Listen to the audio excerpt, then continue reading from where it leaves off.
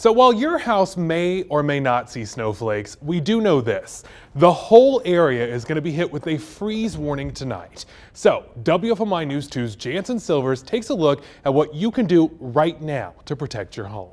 The biggest concern for most of us right now isn't our actual homes. It's not going to get down into the teens tonight. It's actually those flowers and those plants that many of us have planted around our homes. Now, I'm sure you're saying, Jansen, it's 11 o'clock at night. What am I going to do right now? And that is where I have you covered, because here are a few things you can do right now to keep those flowers and those plants safe. Number one seems a little counterintuitive, but you actually want to water your plants. Cal University says wet soil actually holds heat better than dry soil, and it's going to help keep those roots way down low, nice and warm.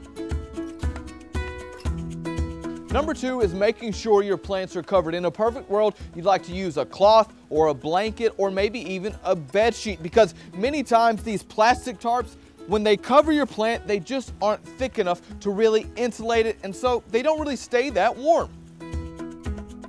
And number three is way down here, because on a short cold like this, the answer sometimes is right in front of your face. It's actually the mulch that you're already using. If you're using a mulch like straw, you can actually put that straw and cover some of your flowers with that, and that can sometimes do the trick.